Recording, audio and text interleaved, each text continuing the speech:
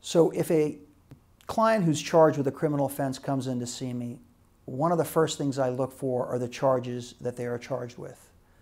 In Pennsylvania, charges are classified under felonies and misdemeanors, and there's also a category known as summary offenses.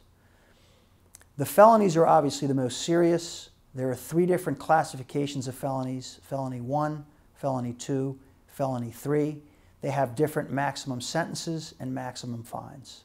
Similarly, there are 3 classifications of misdemeanors: from misdemeanor 1, misdemeanor 2, and misdemeanor 3, from most serious to least serious.